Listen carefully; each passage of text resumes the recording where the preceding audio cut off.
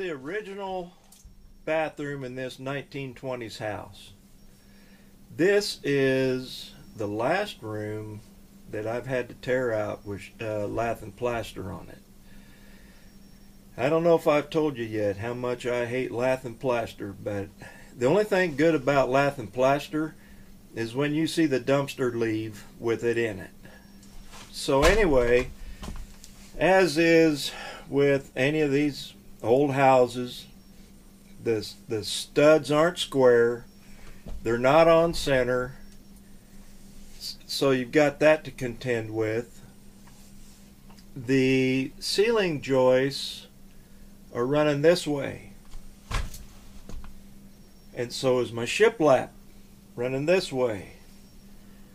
So to have anything to nail that shiplap into, like right here is a half-inch plywood nailed across, screwed it in, screwed it down there, screwed another one there, screwed another one down there, and now I've got something that I can nail this shiplap into. So, you know, if you've watched my videos, you know that I work alone. And I was hoping to put these pieces up in one piece, but it turns out that I didn't have room to manipulate them in here. So I'm having to put them up in two pieces. And of course, when you do that, you don't want your joints the same. You want to stagger your joints. So there's some tricks. I'll set this camera up and put one, you can watch, I'll set this camera up and you can watch me put some shiplap on the ceiling by myself, if that's how you do it. But this is 1800s shiplap. This is not shiplap like you would go buy in a store that's nice and straight and everything's even and all beautiful. This is hayloft. In fact, I think this shiplap came out of a grain bin. But it's got little, you know, abnormalities. It doesn't line up quite straight. You're always having to bend it. And with this stuff, in fact, I know it came out of a grain bin. They sprayed that grain bin with something for bugs. And so when I went to paint it, that, whatever that was they sprayed it with, just kept coming through, coming through, coming through. I used a full gallon of Kills and a full gallon of my it's called Frost and Bear paint. A full gallon, 2 full gallons on 10 pieces of shiplap. It was a nightmare. I've never run into that. I've used a lot of shiplap out of barns, haylofts, and even grain bins in barns, but I've never run into that. Usually I can put on 1 coat of Kills, 1 coat of my paint, and I'm good. But my gosh, it took 2 full gallons to cover this. So that was a nightmare. So before we get into this, I want to tell you that if you take down, let's say you're going to go take down a barn or two, or you have a barn and a grain bin, and use that shiplap. When you get that shiplap out of different places, it may not be the same width, it may not be cut the same, the lap portion of it. Even in a barn, the hayloft shiplap may not be the same as the shiplap you get out of the grain bins in that barn. And so when you go to put it up, you may have a board, let's say, is 7.5 inches, and then there'll be one that's 6 3/4 or 7 3/8. It is you better be ready for a real headache.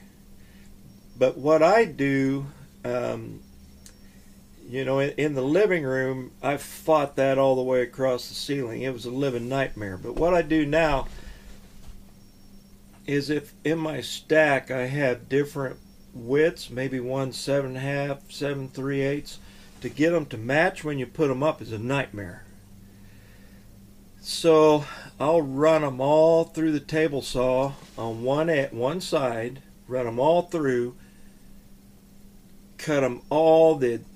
First you figure out what is your narrowest one. So if you've got a board that's 7 1/4 and 7 1/2, choose the 7 1/4, run them through the table saw, rip them all the same, and then go back and run them through the router and put that lip back on them.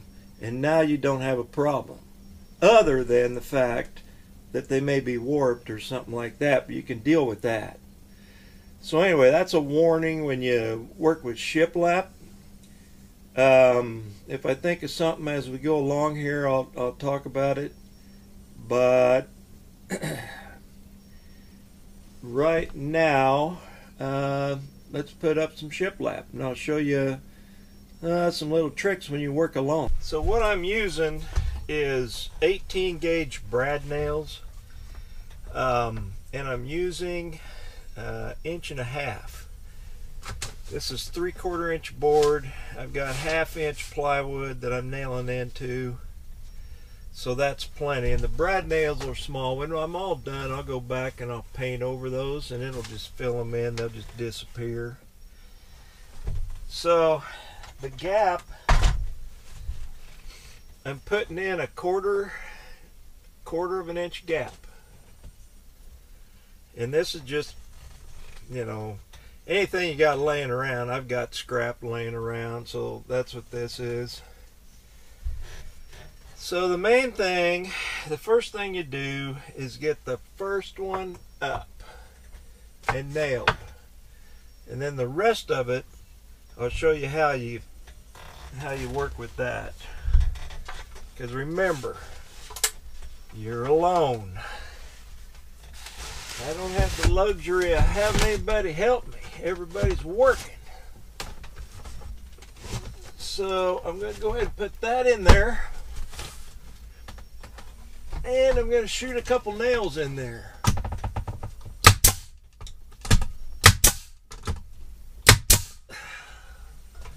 Alright, so that's that.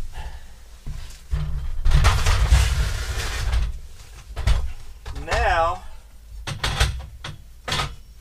that gap is good. It looks pretty good on down there. This gap is tight.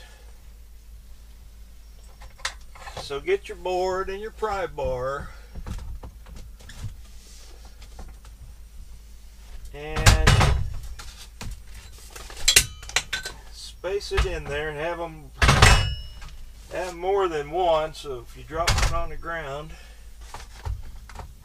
Alright, that looks pretty good.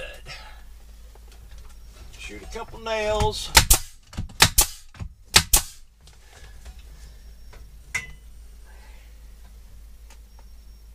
Alright. Now,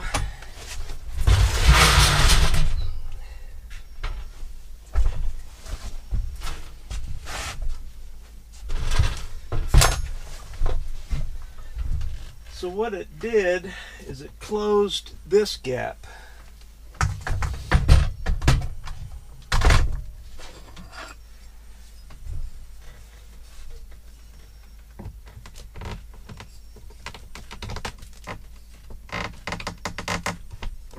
There we go. There's that gap.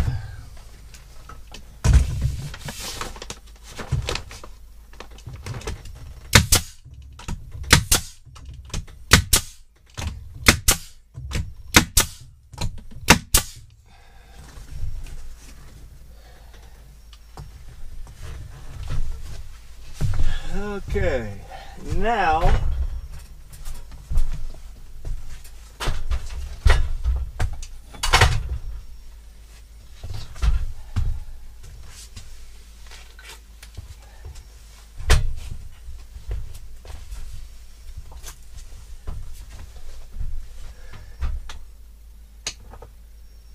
that gap's just a scotch.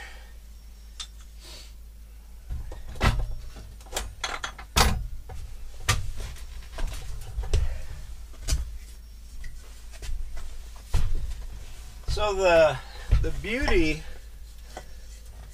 of using these brad nails is they'll bend. So I need to close that gap a little.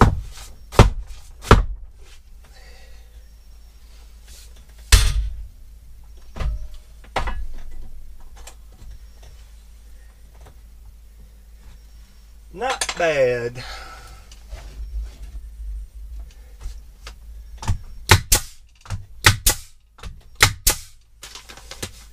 What I'm doing is feeling for the edge of that 1/2-inch plywood across there. So how did I come about choosing a 1/4 inch gap? As mentioned, this old plywood, this old shiplap, it's not necessarily straight. It could be off a little bit. If you use an 1/8 inch gap and it's off a 1/16 of an inch, it's really going to show. If you use a 1/4 inch gap and it's off a 1/16 of an inch, it's not going to show so bad. That's why I use a little wider gap.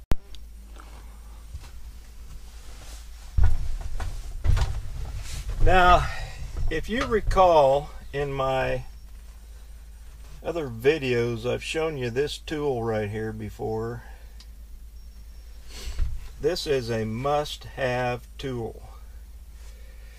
Because right here, one of my 18 gauge nails went in and hit the screw head when I screwed up, this 1/2 inch plywood. And so it hit it and curled back out. That would be hard to get out. You can't get it with a hammer. You can't get it, But this little guy right here, there you go. That is a tool that you need. And they're about, I looked on Amazon here a while back to see how much they were. Now that's, I'd say a while back, it's probably a year ago. So they're probably more now. But then it was about $80 tool.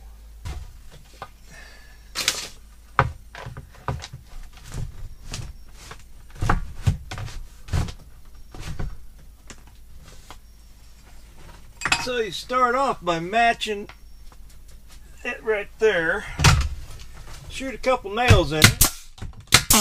Alright, now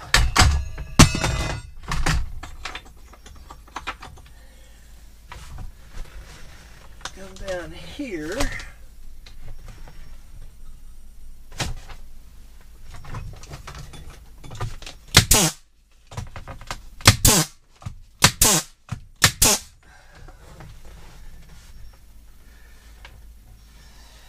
That seam right there has to be perfectly straight.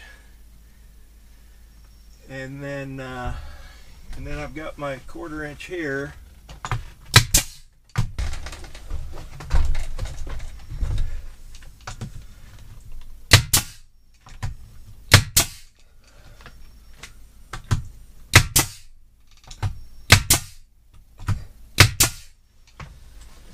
All right. So that is that row.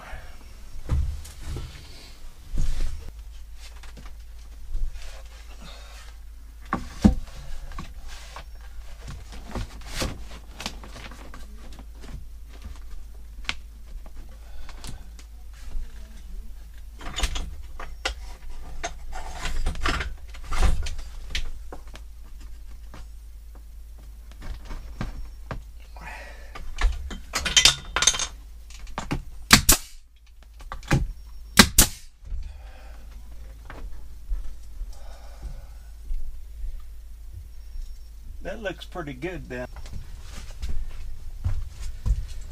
Alright, so when I cut the hole for these are 6-inch. See how thin they are?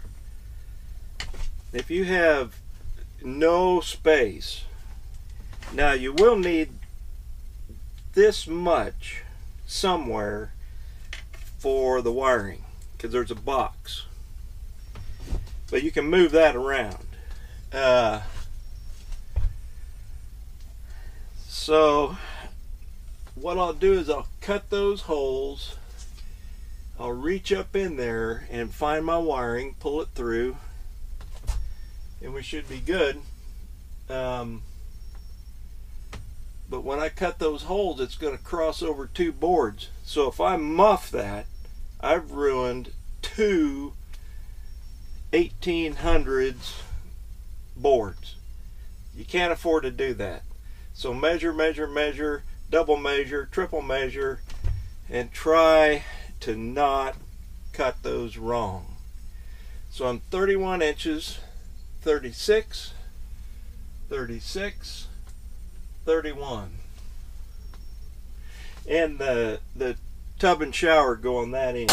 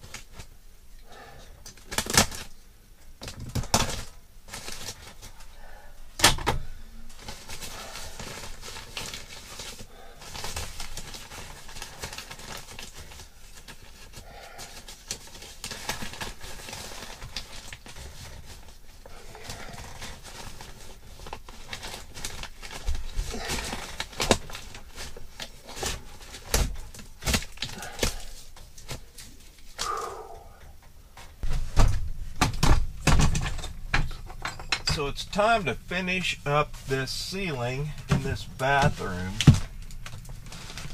Another thing you want to keep in mind, so another thing about these shiplap, you know, they can be long boards. When you pull them out of a hayloft especially, they might be 16 footers, or I don't know if I've ever gotten 20s. 16's realistic. Well, I don't know why or how it was made back in the day, but you pull off these long boards and then when you go to use them, and so look at the ends of those boards, because that last, I don't know, 2 feet maybe, it'll start tapering down. So if you have a 7.5 inch board, down there on the end it might be 7.25, and so it's not real noticeable, but it will screw everything up. So measure your boards, chop those ends off if you find that. If you buy wood from if you don't take it off yourself and you buy wood from a reclaimer, they may have multiple buildings in that stack of shiplap. And as mentioned earlier, and they're not trying to cheat you or anything, it's just that it doesn't matter to them. But remember, measure, you know, if they're 7.5 inch boards, to measure them. So these are 7.5. But when I go up there to my yard and pull wood, there may be 7 3/8 in there, even 7 1/4, because it's off more than one building. So unless you're putting them up in full sheets, then that doesn't really matter. But if you're putting them up in pieces and you're having to match the ends, big deal. So if you get into that, measure the narrowest board, run them all through the table saw, rip them, get them the same width, and then run them through the router and put that lip back on. And then it'll save you a ton of headache in the long run. So let's just move on and get this done. I'm gonna end up filling these nail holes up here, but that's later. Alright, so working with this old wood, it's never ending trying to fit them. So I think what I'll do is come right out here.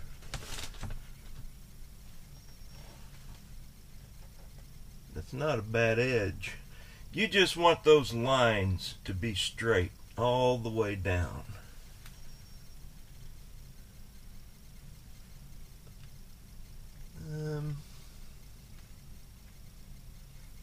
Okay, I'm going to go back out here.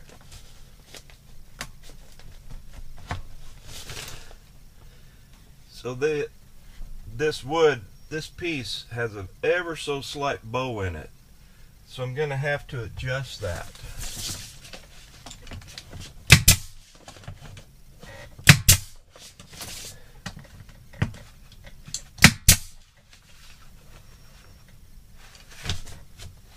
So what I ended up doing is I'm just going over every seam. You know, you're looking at this ceiling from 8 feet. And so you're close. And I just want to make sure that it all looks good. So I'm cleaning up all of the seams.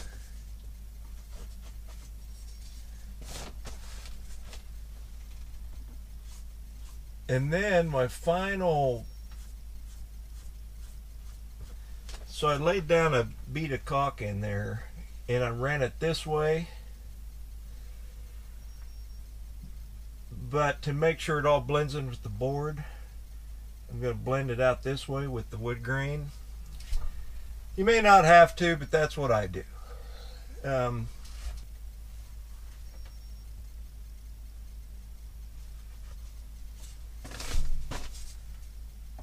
So here in Kansas, it's right now, I don't know, 25 or so outside. Got a bit of a cold front. A little bit of snow, not much. But I guess it's winter. Huh. So it's supposed to warm up though, I think, here. Today's Saturday, so I think I don't know if it's over the weekend or next week. I think we're supposed to get back up into the 50s. That's how Kansas is. You know, you'll be cold, finally put ice on the lake for ice fishing, and then you turn around and it's, next thing you know, it's warming up into the 50s, your ice goes rotten.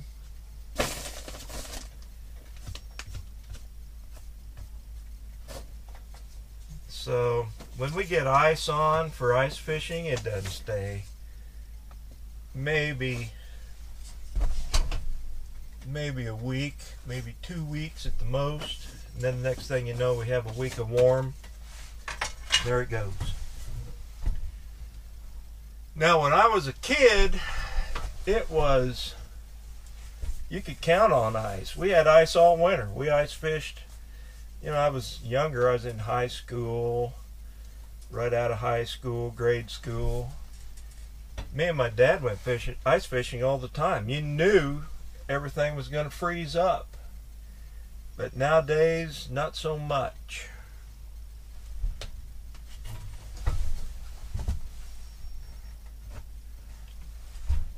So if you watched my other videos, you remember one where my grandson Cash, we made a memorial for his horse Addie that died. Well, since that time, Cash he had Gus. At the time of that video, Cash's other horse was Gus. So since that time, he has another horse. They bought him another horse, a barrel horse.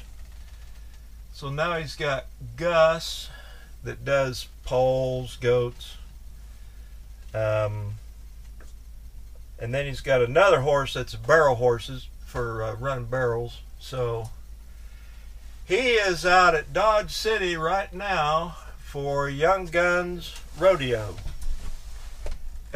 He's in two winter rodeos. Heartland Youth Rodeo, that's over here at Kingman, Kansas, in the indoor arena, and that'll go all winter. And then out at Dodge City, in the indoor arena at Dodge City, is Young Guns Youth Rodeo, and that's where he's at this weekend. So that's the update on Cashman. I think I'm done with silicone, so now I need to run down to the hardware store, get some spackle, and then fill these, and then paint over it, and we're good to go. It's looking really good. Looking good.